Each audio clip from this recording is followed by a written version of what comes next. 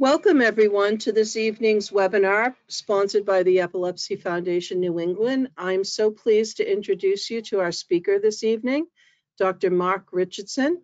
Dr. Richardson is an associate professor of neurosurgery at Harvard Medical School, and he's the director of the functional neurosurgery at Massachusetts General Hospital, where he leads the epilepsy surgery program. Dr. Richardson is well known for his commitment to helping patients understand and access modern and comprehensive epilepsy care. And I am pleased to have you here. Dr. Richardson has indicated that he's willing to take questions during the program. And while you are all currently muted, there is a point where he's going to ask for some feedback from the audience. I will unmute you all, and then after that section is over, you will be muted once again. So thank you and welcome. If you've never done a webinar before, there is a question panel where you can type questions in there and I'll monitor it. If you're having any issues, you can type a message to me in the chat window. I think I forgot to introduce myself. I'm Susan Welby, Director of Education at the Epilepsy Foundation New England. So welcome all. Dr. Richardson, please take it away. Great, thank you, Susan, and thanks so much for the invitation to present on DBS, which is deep brain stimulation for epilepsy. Really do want this to be interactive, so if anyone has a question, they can enter it in the chat box, or otherwise indicate that you have a question, and we can take those as we go. All right, so I think everyone can see the screen here and can see me. So. Many of you will already know this, but 30 to 40% of people with epilepsy have uncontrolled seizures, so drug-resistant epilepsy, or DRE. And this is a large percent of people with seizures, obviously. So let me just start out by saying some of this information I pulled from some slides from Medtronic. Most of it I prepared myself, but some of it that has this type of coloring is done by some Medtronic slides I grabbed some information from. I'm not compensated for this type of work. I do receive some consulting compensation from companies that make neuromodulatory devices, as many kind of experts do, but this is not compensated talk. To be clear. So let's talk about this. What does drug refractory epilepsy really mean? This definition has been established by the International League Against Epilepsy, and you may or may not be surprised at this point to know that it's just the failure of two well-tolerated and what's called appropriately chosen medications to not control seizures. So basically, that's just trying two medications that don't work to stop seizures completely. There are other terms that physicians use: uncontrolled, intractable, resistant, pharmacoresistant. All of these essentially mean the same thing. And I will say, many of you, or your family members, if you're tuning in for them, may have at times had a physician say, well, it seems the epilepsy is controlled, it seems like seizures are controlled, or you may have even said, that seizures are really controlled now, but the true definition of control means no seizures. All right, so why is this such an issue? This is what the seizure freedom rates look like after trying a first. So AED is anti-epileptic medication. Someone who has an epilepsy, as many of you know, is the state of having had two seizures that are not explained by a specific event that can be fixed. So once you've had two, that's epilepsy, and then people are started on a medication. At that time, not quite half of people might be seizure-free. When you add a second medication, you only get about 13% more who are seizure-free at that point. So you still got at least 40% of people whose seizures are not controlled. By adding a third medication, you only add about 1% more of people. And then when you get into polytherapy, which is, really kind of mixing around and getting on a bunch of medications, you can at most bump about 3% more people into the controlled category. So you have at least 30% of people who are really really uncontrolled in terms of medical management. So again, a lot of people. And then when you factor in, something that patients talk to me about a lot is not just the control of seizures in terms of whether or not the seizures have stopped, but the side effects of medication obviously can be a really big deal. And some of the trade-offs to get so-called control of the epilepsy can really be significant in terms of what that can do to reduce quality of life. So epilepsy programs and certainly epilepsy surgery programs exist to try to do something about this problem, which means figuring out ways to improve people's quality of life when medication hasn't worked. And of course, if medication does work, we always want to do that before we have to physically do something to the brain. But there are cases where we have the potential to really cure someone's epilepsy or drastically reduce the amount of seizures. Now, despite that, epilepsy surgery is vastly underutilized. So it's thought that less than 15% even of people who would be a candidate for epilepsy surgery, that means they would qualify for some type of epilepsy surgery. Vast majority of people don't get surgery. So why is that? And why is this? The average time from diagnosis to referral for surgery is at least 18 years. And there was a study done at UCLA, which at one point had a very busy epilepsy surgery program. And they looked at their data from a point where the American Academy of Neurology came out with a new guideline for when people should be referred for epilepsy surgery. And they compared the time it took people to reach a recommendation for surgery and to get referred to talk to a surgeon before and after this national guideline was released. And the average time to get to surgery before was 18 years. The average time after was still 18 years. So I think really all of us on the physician side who try to help people with epilepsy are clearly doing something wrong in terms of getting the message out or making the therapy available. So this is actually the first question I had. If anyone wants to chime in here about why they think epilepsy surgery may be so underutilized, I would love to hear any ideas. You can type them in and send them to Susan, or you can raise your hand and speak to the group. It's fine with me if anyone would like to give an opinion here. I'll try unmuting all and see if that works. If it's too noisy, I'll mute them all again. Let me see, do I see a hand raised? Anybody have any ideas?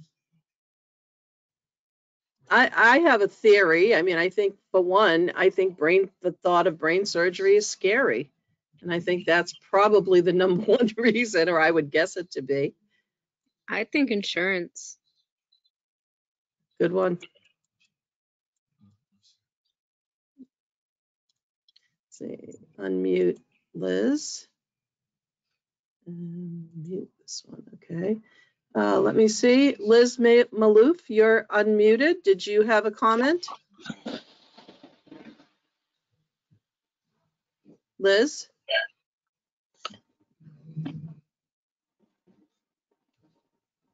Okay, I think Kimberly's the one that said insurance.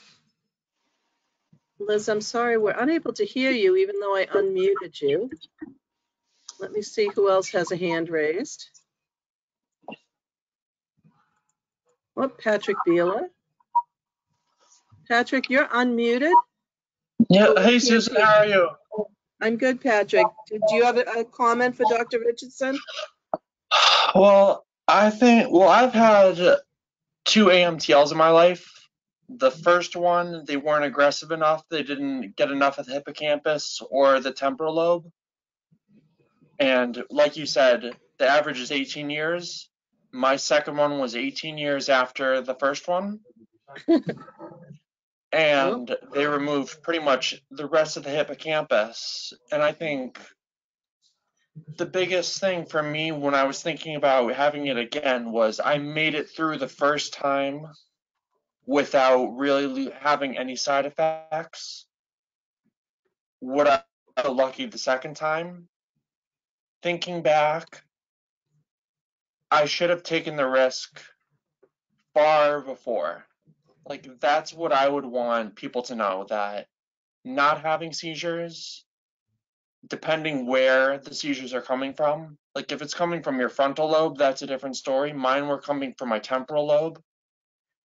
For me, that risk was totally worth it, and that's what I would want people to realize, that it's not, living your life without seizures is completely different than living with them. Thank you, Patrick. Patrick, can you go ahead and mute yourself? And somebody else has their hand raised. Shanda Lynn, you are unmuted. Hey, Susan, can you hear me? I can, Shanda, go ahead. How exciting. I think that you and I were both in the same, we had a pharma company that performed surgery for a medical device who literally I asked very challenging questions to, because that's the kind of person I am, and they told us that medication is a gold standard. The pharmaceutical company who produces the medical device that's surgically implanted. Because I am a patient with refractory epilepsy who was a candidate for surgery and continue to be a candidate for surgery, and for a surgery. And I asked them, and Susan, do you remember this? I don't, Shanda, I apologize. I don't remember this, but it's fascinating to me. Please continue. I said, I feel like I shouldn't be like calling people out or calling pharma companies out. I don't even know if they're pharma company out, but they came, as pharma companies frequently do, come to the Epilepsy Foundation to educate us on their devices or their medications so that we are up to date on things. And they said, and I said, why wouldn't this be a first? Why? Medications make me miserable. I'm miserable. I have this, I have that. Everyone has this, they have that. Why wouldn't this be a first option if you're telling me that these other statistics are that some of the side effects instead are increased mood, and it's being used for refractory depression, and it's being used for PTSD with the VA. The FDA approved it for this. This is not the DBS. This is something else, but just talking about surgery in general. And this company that produces the medical device said medication is a gold standard. So if you're talking about culture in general. Could be culture. There's another comment here, Dr. Richardson, that Karen Sweet says surgery is not available for me because imaging is unable to locate the locus of the seizure origin. Do you want to speak to that a little bit?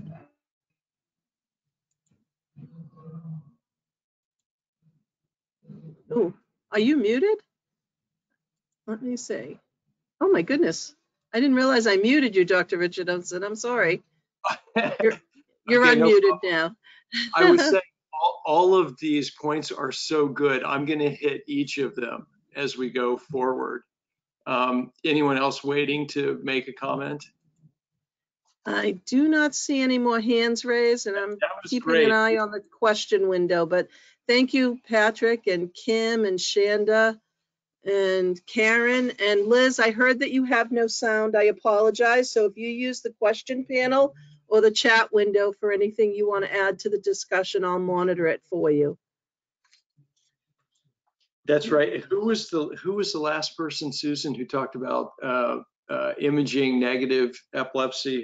Who was that? Okay, sorry, I closed the question window. Now I got to open it again. Hang on a second. That's okay. I'll remember the question. I think it was. Hang on. That's okay. I've made a note to address that specific point. Okay, and there is another question. Is deep brain stimulation good for Lennox-Gastaut syndrome?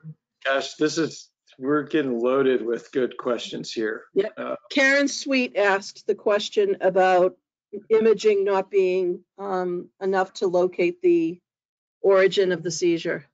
Got it. Okay. Okay. Okay, this is fantastic because this helps to make sure that I cover some of these issues as we go forward, which I think I've got. Okay. All right. So we talked about this.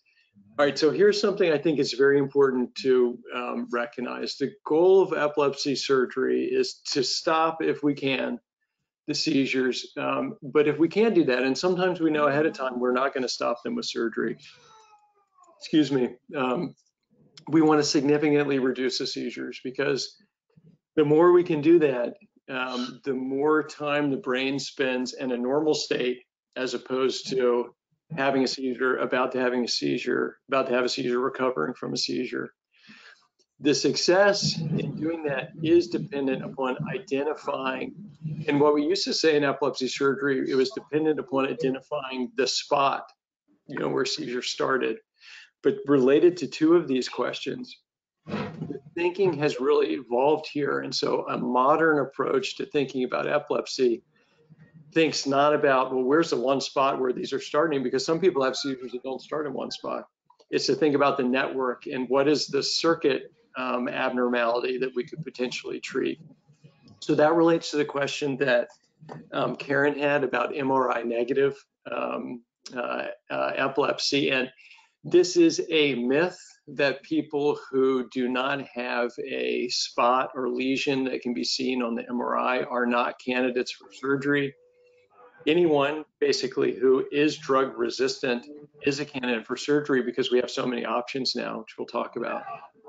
And this also relates to the question about Lennox-Gastaut or other types of generalized epilepsy. And I will say that treatment with devices that's off-label. It's not FDA approved, but there are many of us, and I'm one of them, who believes that these devices can work very well for generalized epilepsies and Lennox-Gastaut. But the caveat is that is not proven by randomized controlled trials. But we'll talk about this a little more. Okay. So there's one more question from Casey Clark about, would this work with someone with a VNS already in? Yes, we will talk about that too. Okay. Make a note for that. Two people asked that. Two people asked about the VNS. Yeah, And then another question along the lines of the LGS is, they were told that their daughter's seizures were generalized and that a corpus callosotomy would be our best option. Let me just tackle that one straight on. So this is common. Depends on the type of epilepsy. So corpus callosotomy works best for one specific component of generalized epilepsy, which is atonic seizures. So that means atonic means no movement, it's drop attack. So corpus callosotomy can work very well for people who have generalized seizures, of which many of their seizures are drop attacks. And these are people often they're going to the emergency room. Sometimes they have to wear helmets. And so neuromodulation, DBS it's not clear the extent to which that will work for drop attacks. So for instance, in some cases, we've recommended the potential of doing both, a corpus callosotomy to cover the drop attack, and then potentially coming back with DBS to modulate the rest of the circuit, because again, we're not thinking about the one spot, one place we can intervene. We're thinking about how to control the circuit that's abnormal.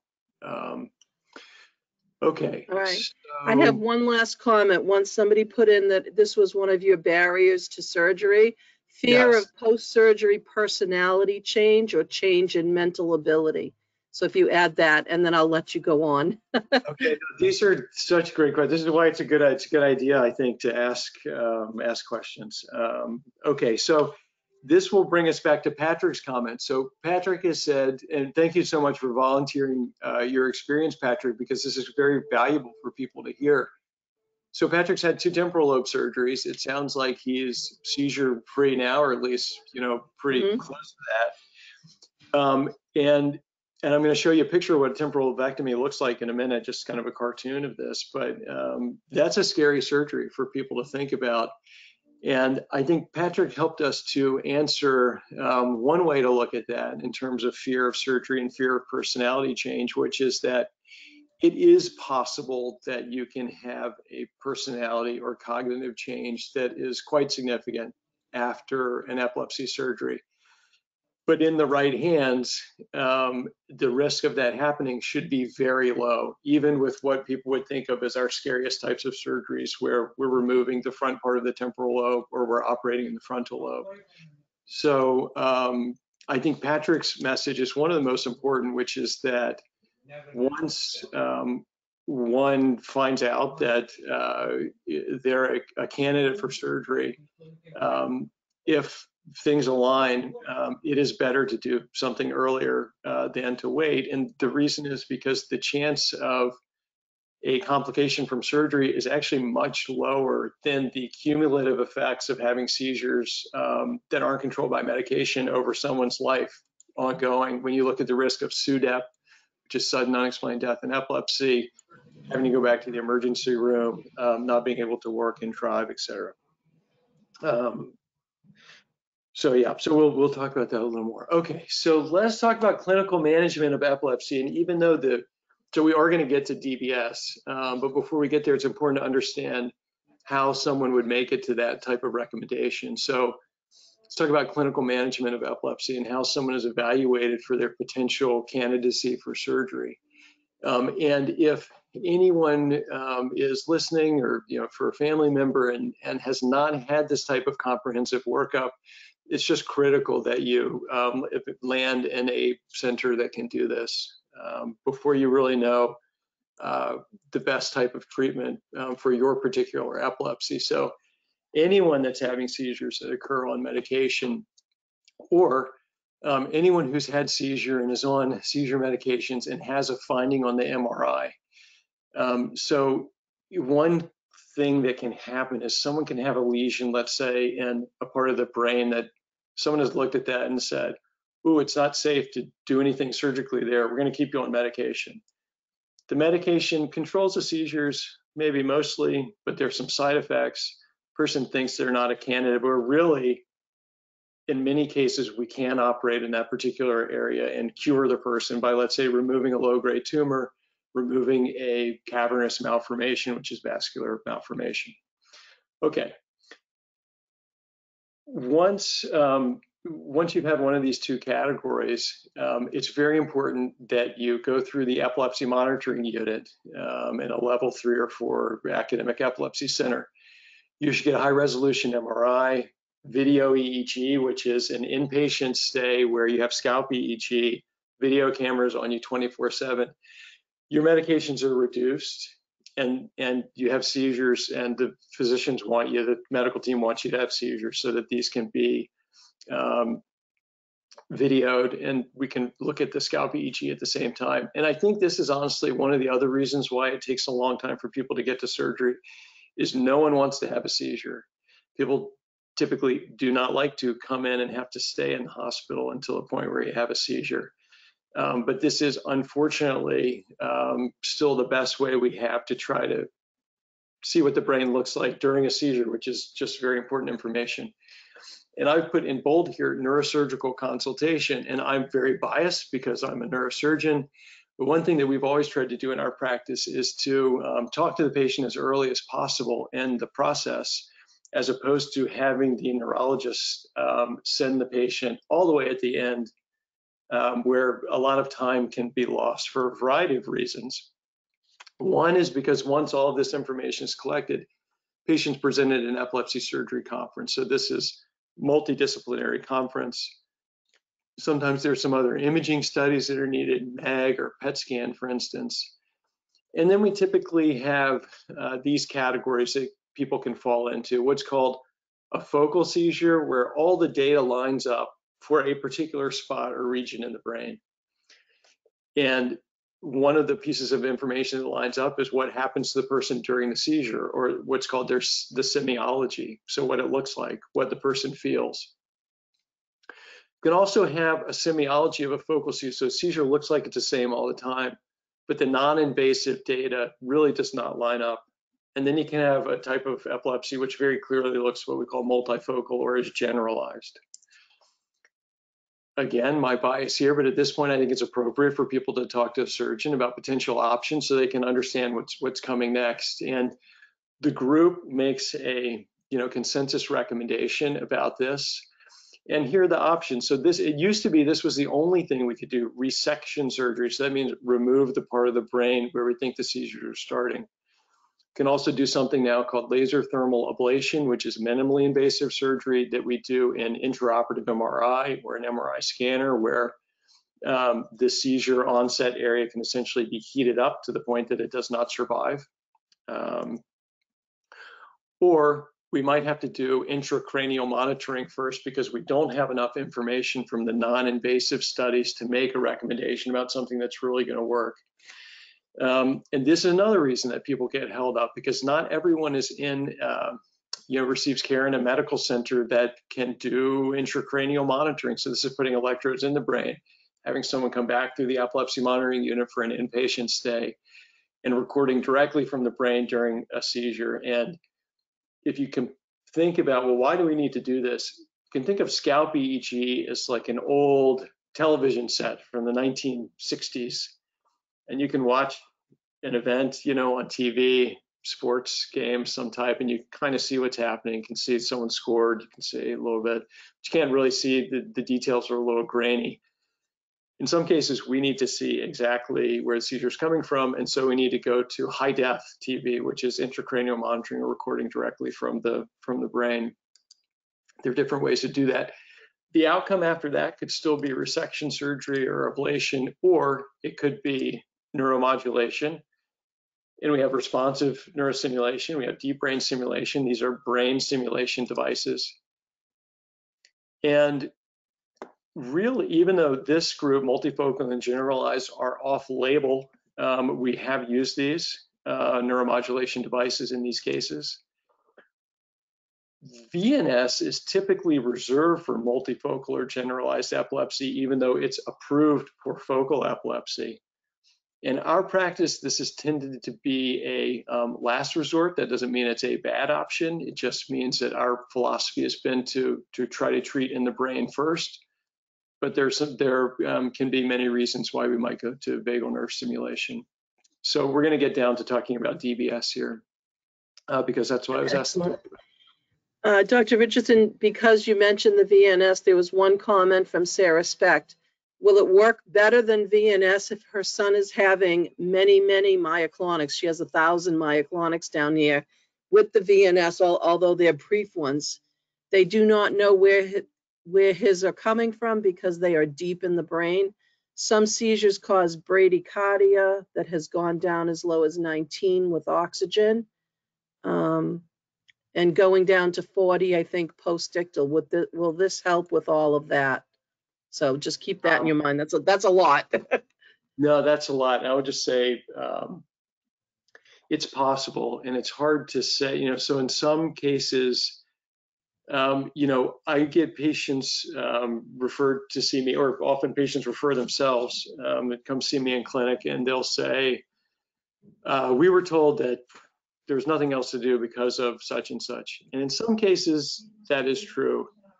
In other cases, it's just not. And it's not, it's hard to know without really looking at the details of the case. That would include imaging, the video EEG study.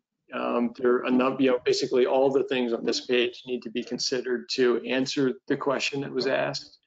So I'd say my general response is that, anyone who's not sure whether the recommendation they've gotten about whether they've maxed out on what they can do about epilepsy treatment should seek a second opinion at a major academic center. There's nothing ever wrong with getting another opinion.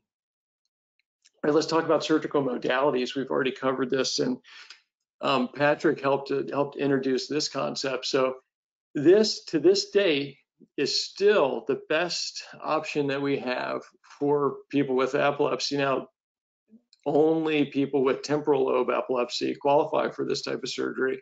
And this looks very drastic and scary, granted. But you would be quite surprised to know that we can remove this much of the temporal lobe, and Patrick is a good example, and the person can be exactly the same in terms of their personality and intelligence. On average, depending on which side this is done, the language dominant or not the language dominant side, there can be some measures in neuropsychological evaluation that do get worse, and some of these things would be noticeable by the patient, but there are other things that can improve. People generally tend to think that they feel like their brain is working better. They feel better if they're not having seizures. So if we can make seizures go away. So with this surgery, about 2/3 of people are seizure free at a year. Up to 80 or 90% can be seizure free at a year, depending on their preoperative data. Out to 10 years, it drops just below half of people who are still seizure free. So that means that there's something else going on in the circuit of those people who eventually have seizures after this operation, even though sometimes it's many years down the road. So it used to be that doing, identifying the seizure focus, and maybe it would be in the frontal lobe or somewhere else, and then removing the tissue was the only thing that we could do, but that's no longer the case. Well, here's something else we can do. This is what laser ablation looks like. So kind of hard to see, but this outline, the blue outline, is from software that we use in this surgery to determine the area that's heated. And then this is a post-op scan about 1 month later, and this area that's outlined in white is the hippocampus. And it has been ablated, which means lesioned or heated to the point that it should not function anymore. And this is a patient who had seizures recorded to be coming from the hippocampus, which this is the temporal lobe. This is a slice through someone's brain as if they are looking at us. This is a side view over here on the bottom left, and this is top left is what's called an axial view. So that's a slice kind of like this, and then looking up. But this one on the right is like you're looking at the person. Okay, so it just gives you, and so just as a comparison, let's go back to here. We don't have to do this surgery anymore in people who have seizures recorded to be coming from the hippocampus. As a first line treatment, we can try this, which is more minimally invasive, where basically a probe comes in through the back of the brain and heats the tissue, and the person can go home the same day. If this doesn't work, then in some cases we'll go to temporal lobectomy, or we might go to a neuromodulation device at that point. This device called RNS, it's responsive neurostimulation. So there are electrodes that go in the brain. They can potentially record when the seizure starts and then stimulate. This device is all implanted in the head. And then this is DBS. So this is what we're going to spend most of the time talking about. So that here in this case, the pulse generator is down the chest, and the leads are in part of the brain called the thalamus, which is widely a deeper part of the brain that's widely connected to cortical areas. And the idea with this therapy is that it cycles on and off and disrupts the seizure network in some way. We don't fully understand how this works, but DBS has been now used for a variety of different neurologic conditions.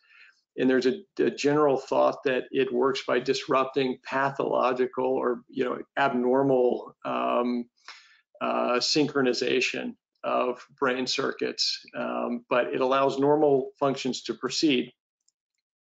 So this is not new. There have been over 2 decades of innovation and use of DBS. So this was first used in movement disorder patients, people with tremor, back in the late 80s. It was FDA approved about a decade later in the United States.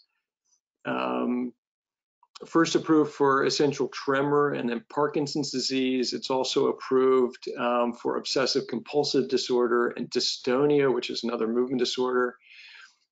Used to be that if you had one of these devices, you couldn't get an MRI. That changed to being able to get an MRI in the head, and now you can get one, a full body MRI. Many of these devices have now been implanted worldwide. And then which is now almost a couple of years in the United States, which lagged behind Europe, by the way, by about 2 or 3 years, was approval of DBS, deep brain stimulation for epilepsy in the US. And that was on top of a lot of clinical data supporting its utility, its efficacy, which we'll talk about. So, returning to the idea of understanding the seizure network, this is an evolving concept, but one that is frankly not well understood out in community neurology practices, or certainly community practices in general, but it's really gaining a lot of prevalence in the academic centers, which is thinking about the epilepsy circuit and understanding that these regions in the brain, like the thalamus, that are connected to the areas that we think actually generate the seizure, which is the cortical areas, these outer gray matter areas, these inner deep gray matter structures, including the thalamus, are important node of a circuit where normal cognitive information passes through, but also seizure activity passes through. So the thalamus can be a gatekeeper from information going from one part of the brain to the other, and also a gatekeeper for seizures passing through the brain. So the idea is that by interrupting traffic coming through this area can potentially dramatically reduce the seizure activity in the circuit.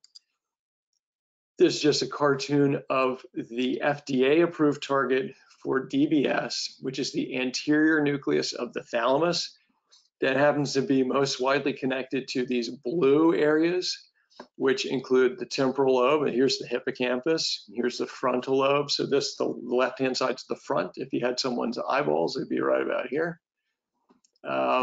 And you see the back of the brain's not really well connected to the anterior thalamus. That is okay for people where we think these other parts of the brain are really the problem part of the circuit, because even though this is the FDA approved target, we don't have to put it here in everybody, and we try to be thoughtful about this and think about other parts of the thalamus where there is data for implantations that would affect these other cortical areas in the brain. All right, so does this work? And, is this going to work better than VNS and these types of questions? And do I have a slide? Let me just, so I don't forget to answer it. The question of, can you do basically any of this stuff if you already have a VNS? The answer is yes. And all of these things, the brain stimulation devices, well, let me put it this way. VNS may work by doing some part of what the brain stimulation devices do. We think the brain stimulation devices would do it better. So if VNS hasn't worked, that does not mean that any of these other things haven't worked. And I have one point also to make about VNS. This isn't obviously the case with everybody that has one, but there are many people, in my opinion, who have maybe received VNS, years ago when people thought that was the best option. And if they were evaluated today, maybe it would, not be considered the best option. These people are all candidates for a re-evaluation, with modern kind of principles applied to see if there's anything better that can be done.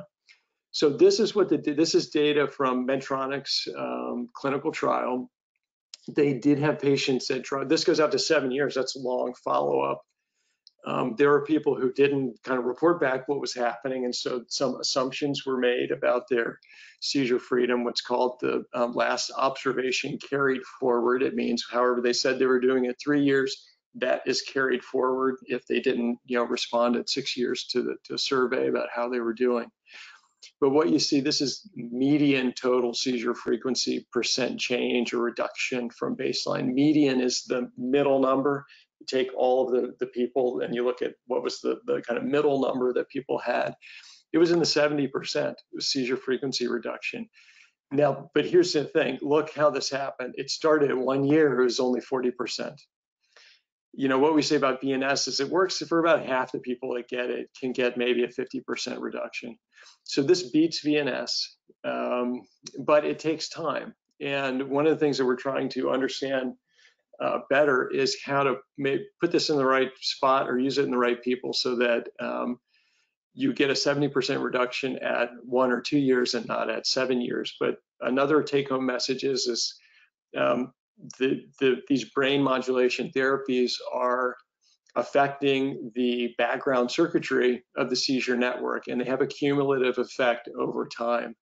And so I guess the pessimistic view of this would be, oh, it takes this long to work, this stinks. Optimistic view would be, it's still working, it keeps working, and it kind of keeps working better over time. But that's just something to appreciate for sure. Here's just a different way of looking at it. Here's a responder rate, 50% or greater reduction in seizures. Again, this just shows you the cumulative effect of people who reach this point over time. Another thing I grabbed from a Medtronic slide, which just again shows these various numbers from the clinical trial. I think this is important, that when you talk about people who are having a lot of seizures, and a lot of seizures, by the way, is not defined by a number. It's defined by the effect on someone's quality of life and the extent to which it prevents them from doing what they want to do. So if you are prevented from what you want to do and you don't have a seizure for 6 months, even though you might not be completely cured, that's a big deal. So almost 20% of people, got to that point. We would like the number to be higher, but it's not bad when you consider that medications aren't doing anything. That's not true. That medications are not, reaching this level. And then they claim an 84% patient satisfaction rate, after 7 years. So that you can maybe take that to read that at least 80% of people would do it again out at 7 years. Let's see. All right, so let's, again, happy to take questions anytime. This may be my last kind of summary slide here, where we'll talk about how the surgery itself is done. So we now can do this asleep under general anesthesia. So if you may have seen deep brain stimulation videos or something like this online for movement disorders, people are often awake. We don't have to do it awake. Sometimes we do it awake, sometimes we do it asleep. In this case, we do not need to do it awake, and actually it's better to do it asleep in an MRI scanner, so using an intraoperative MRI. We have one at MGH, other places have one as well, where you can see the target and you can very specifically put the lead there in the thalamus for DBS. Patients tend to go home the next day. Let's talk about risk of surgery, because I don't have that in here. I'm just realizing. So the risk is about 1% of having bleeding in the brain by passing the probe through. That would be a stroke, causing bleeding in the brain. The chance that that causes a true lifelong disability is even lower. So that risk is not zero. And if you're in the 1% of person who has a brain bleed from doing the operation, that's obviously a huge deal to you. Most people, this will be something they can have a pretty good recovery from after inpatient rehab. The risk that's more likely to happen to the average person is the chance of infection. So that risk is about 5%, which again is pretty low. But anytime we put a device in the body, there's a chance it can get infected. Sometimes we might have to take it out. We can put it back in if need be. Not if need be, but that would be if the patient, wants it back in, because we know the need is there. And that's really it. The chance of DBS in the thalamus changing someone's cognition or mood is probably not zero, but it's it's close. If you look at the clinical trial data, if anything, we think these issues are more likely to improve, especially if the seizure rate is going down. Let's see, so after that initial brain surgery, the device is not yet on or connected. We typically bring people back about 2 weeks later. If they're traveling from a really far distance, we might keep them in the hospital and do it in the same admission to implant the connector wires and the pulse generator in the chest. About 2 weeks later, they come back to have the sutures removed and to have the device turned on. And then the follow-up after that is about the same. sort of frequency that you would follow up with your neurologist for medication adjustment and for adjusting the device. This can be used in children. It's not FDA approved. It might be a fight with the insurance company. This is somewhat controversial because there are people who reasonably believe that you should not do things until they are FDA approved, unless they're in a clinical trial. Our approach has been to really think about this from the patient's point of view and to have a team approach to thinking about whether these devices can be used for indications for which they're not FDA approved.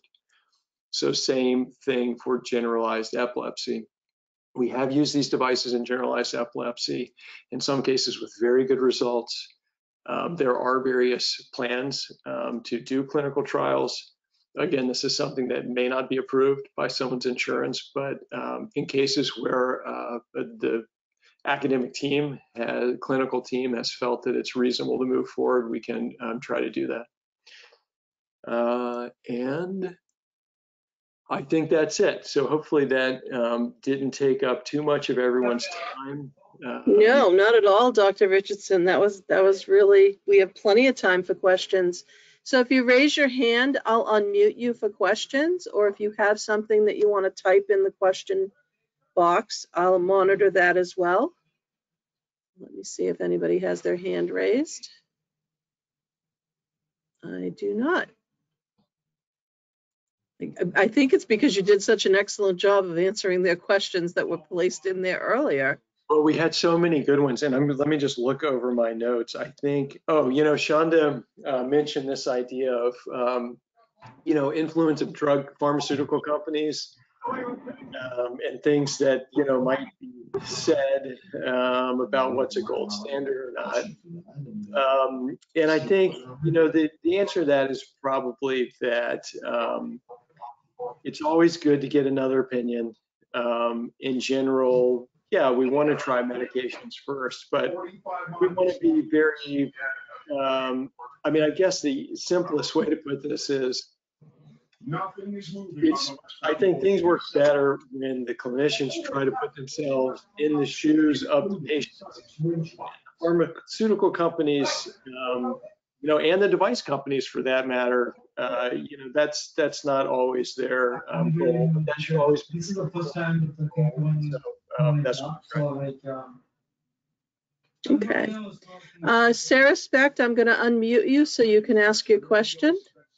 Go ahead, you are unmuted.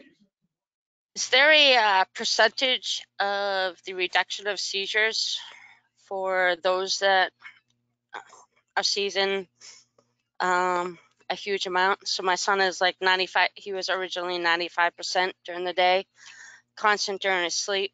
The VNS helped with a reduction of 80%, but now I am seeing myoclonics coming back to be about 1,000 during the day. Wow. I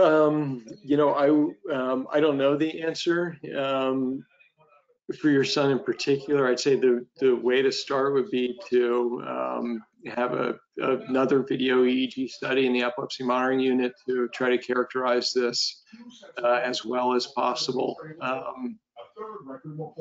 Yeah, because that's epilepsy. Great, thank you. Let me see if anybody else has their hand raised. Let's see. Oh, I do. I see Dana Jackson. You are unmuted. Oh, you're self-muted. You have to unmute yourself, Dana. There we go. Okay, Dana, go ahead. My daughter is 9 years old, and we recently had a stay at Boston Children's for a phase 1 evaluation. And so they pretty much found that her seizures were starting on both sides of the brain and just traveling all over. And then also having absent seizures. So kind of wondering how this may be a help for her, as well as maybe introducing VNS to it or keto, but definitely interested in this. But I guess the whole surgery aspect, of course, is scary, but I guess just Yeah, not I hear knowing it. and Could slide the wreck right into their traps. I hear what you're saying. So, especially in people who are younger, VNS is often used first because obviously it's not a brain surgery. So I think in terms of whether, one would consider DBS instead of VNS, it really depends on the type of seizure and your description of having it, active on both sides of the brain, quickly traversing from one side to the other.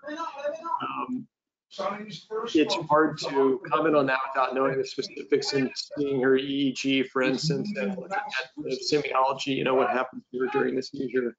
So I'd say it's certainly something reasonable to, to think about, but it's hard to answer the question without knowing the specifics of her case, where we'd really have to look at the MRI and look at the EEG.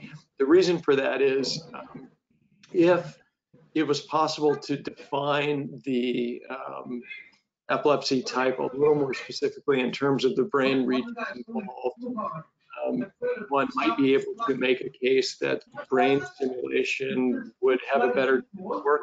That is, hard to say. Okay. I don't know if you can, we have some extra noise from somewhere, but I don't know from where. It might be me. So let me just quickly ask this question and then I'll mute myself. This person, Joy, says, my 16-year-old son with LGS is on his second VNS, and we don't think it's helping. He's still on 5 meds and has 2/3 of a corpus callosotomy. Would you recommend removing the VNS and trying deep brain stimulation? They're very leery of having too much hardware. Well, I would say I wouldn't remove the VNS unless it was really proven that it wasn't doing anything, because we'd hate to take something out that was, contributing in any way to tamping down the seizures. Yes, it's certainly reasonable to consider doing DBS on top of this, even though, he's had the corpus callosotomy and he's had the VNS. If these aren't working, they're not working. In terms of, having too much hardware, I do understand that concern and just it's too much to deal with. So I guess I would say it's all on the table for what the potential options are, but I would, unless it could really be shown like the battery died and wasn't replaced and it didn't make any difference, or, in conjunction with their epilepsy neurologist, they turn it off to see whether that made any difference. Only in cases like that where we really know the VNS isn't doing anything do we take it out, but we certainly can take it out. But it seems to me in this case, if DBS were to be recommended, by a clinical epilepsy team, that you'd want to try that and try to have some better improvement, then potentially maybe turn the VNS off and see if there was not worsening, then you might know it's safe to get the device out. Okay, great. Now Karen Sweet has 3 questions. So she asks, does DBS affect memory? And then her second, do you want to go one by one?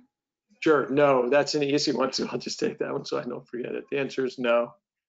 Okay, great. If the implementation of the DBS is not successful, can it be removed? Yes. Okay, that's easy. Now, having said that, I never, so let me just, I'll add one thing to that is, now we have a lot more experience doing DBS and putting devices in movement disorder patients. I've never had to take one out of an epilepsy patient, but also in all the DBS I've done for movement disorders, I have, I don't do everything perfectly, and I've had electrodes that did not end up in the right spot where we move them, and we're talking about millimeters. But I've never taken, no one has ever asked me to take out their DBS device because it wasn't doing anything. Sorry, I'm muting and unmuting myself too. Let me see. Someone else, Hillary Winston, is asking if this could work on a Dravet patient. Quite possible. If you look through the literature for genetic epilepsies and you see what people have done with neuromodulation, there's really it's a mixed bag. So it is hard to say, and this hasn't really been used, but the general response I have to this type of question is if someone's quality of life is not good because the seizures are not controlled and the medical options are, all the realistic options have been exhausted, then it's completely reasonable to think about neuromodulation of some type.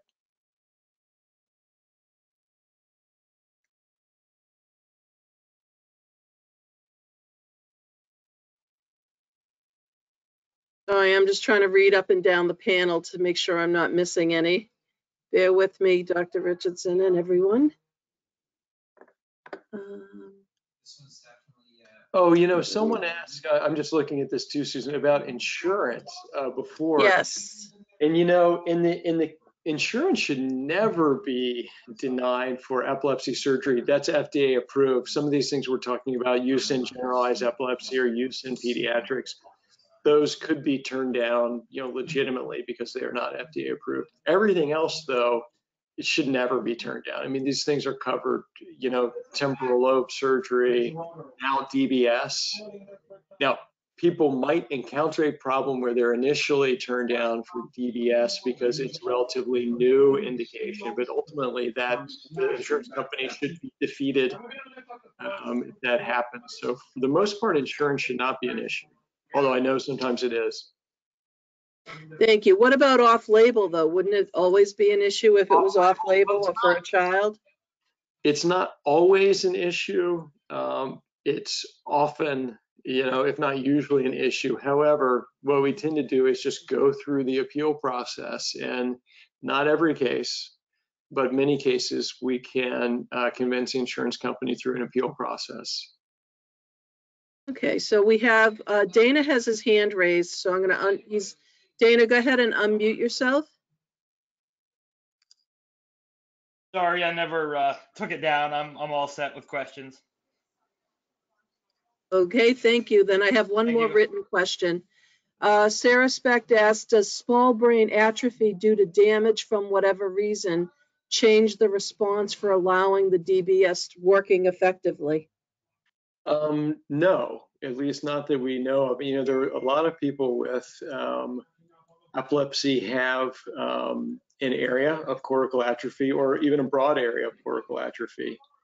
And so do a lot of other people, by the way. If someone who's used to looking at a lot of different MRIs, you'd be surprised who has some atrophy, in the brain. So short answer is no, that's not a reason not to consider this. Okay, so, and then she asks, let's see, if the VNS has reduced seizures by 80 to 90%, originally they were constant during sleep, and 95% of the day with the first diagnosis of Dozier's. I never know how to say it. It looks like deuce in English, and now LGS. So she's asking, the VNS has reduced them, but he's still not seizure free. Right. It's hard to say. There's just not a lot of experience using DBS in this type of case. So, you ask most people that question, they would say, well, why aren't you happy with your 80% reduction for VNS? And your answer is that you're the parent of the child who's still having seizures. So short answer is there's not a lot of experience. But another way to look at it is that the brain has responded to electrical stimulation therapy. In the case of VNS, it's indirect. Traveling up through the vagal nerve and then just kind of broadly affecting the brain through the brainstem. But I would consider it a good sign that there has been a response to stimulation. And this is an unknown, the extent to which these therapies can be combined.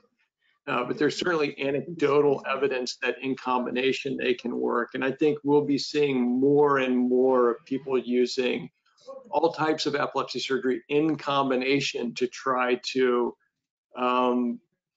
reduce the abnormal part of the seizure circuitry as much as possible. And again, this is a newer way of thinking.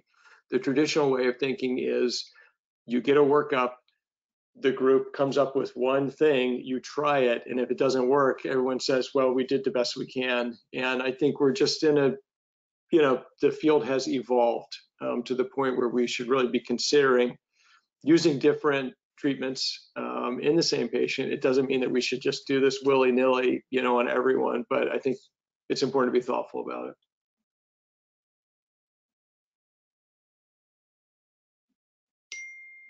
Shannon has her hand raised. Let me unmute her. Shannon, go ahead. You are unmuted. Yeah. When you consider gray matter being in multiple portions of the brain, so frontal lobe, temporal lobe, many parts of the brain, do you see the DBS being a device that could help any of that once we know that the gray matter is causing the seizures? Yes, and I would say in general, the answer is yes, because DBS works in these structures that are connected to the different cortical areas.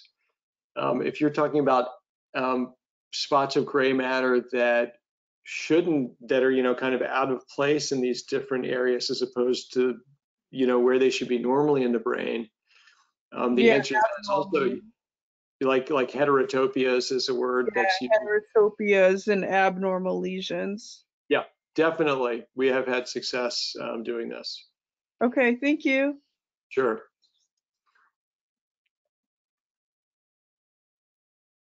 Keep forgetting to unmute myself. Anyone else have any questions? I don't see any other hands. Well then, Dr. Richardson, I'm going to thank you so much for having this be such a interactive presentation and very informative. People living with seizures, as you know, they want choices. And I firmly believe that people shouldn't settle until their seizures are under control. So thank you so much for joining us this evening. And thank you also for being on the front line of this whole crazy pandemic. These are crazy days. Yeah, it's crazy. And yeah, well, thank you. And I thank everyone for sharing their questions and personal experience. I learn something every time, talk to someone with epilepsy. So thank you all. Okay, well, at this point, we're going to end the webinar, and I thank you all for attending, and I can't thank Dr. Richardson enough for his time as well. And I'll thank Medtronics for facilitating this and making it happen. So thank you all. Have a wonderful evening. Please stay healthy, keep your social distance so we can all get through this. Thank you very much and good evening. Thank you.